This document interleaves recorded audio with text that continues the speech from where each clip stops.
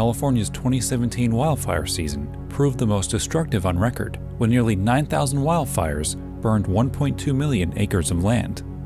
The tools that the LA County Fire Department used to fight those fires include the Sikorsky S-70 Firehawk, a variant of the UH-60 Blackhawk. The department has flown the Firehawk since the year 2000 and recently added 2 S-70Is to their fleet of 3 S-70As. At the Heli-Expo show, Battalion Chief Pat Sprengel and Senior Pilot Mike Sagely explained the capabilities of this multi-role machine.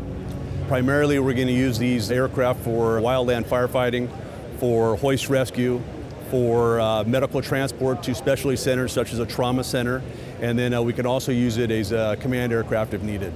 Generally, most of these aircraft are going to get about 300 hours of flight a year, so this particular aircraft has close to 3,900 hours of flight.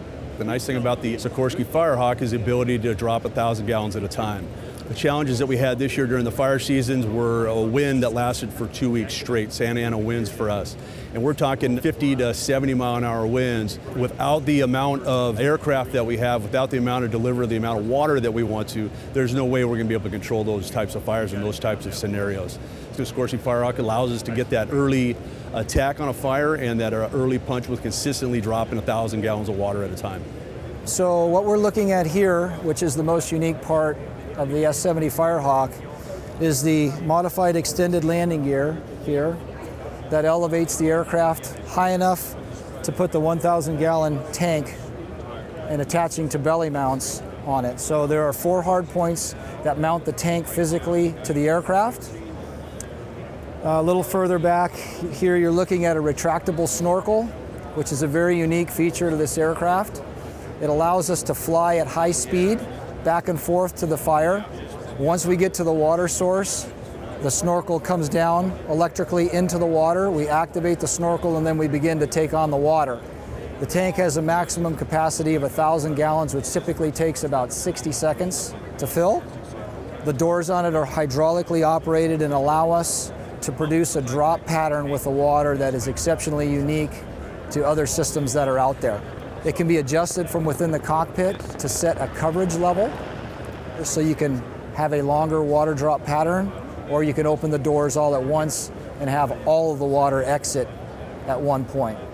Produces a tremendous amount of what we call head pressure, which is very good at penetrating medium to heavy brush and actually getting water through the fuels and into the bed or the base, allowing us to be pretty effective with putting out the fire.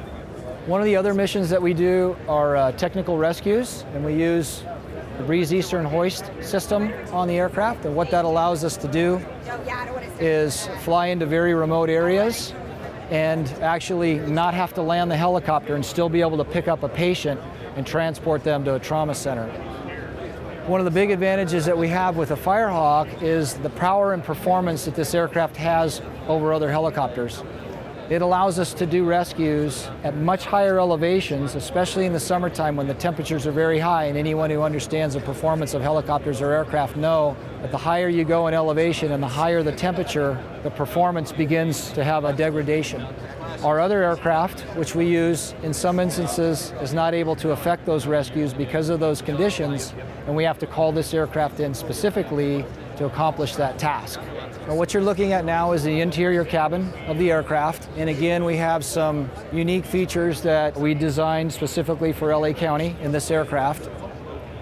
We don't have all the equipment on board that we typically carry, but we have some of the main components of it. We've got a trauma bag, we've got various pieces of rescue gear and equipment, and these are the actual litters that we put the patient on and secure them when we transport an injured or a trauma patient.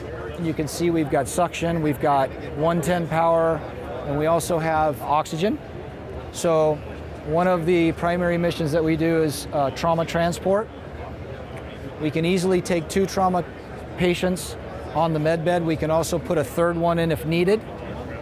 We've had some very unique operations where we've actually had not medical patients, but as many as 21 individuals in the aircraft for a rescue scenario. Now, when we have multiple patients back here, we have one paramedic. The other paramedic that typically sits up front then gets in the back to assist with medical care as we transport them to the trauma centers within the Los Angeles basin area.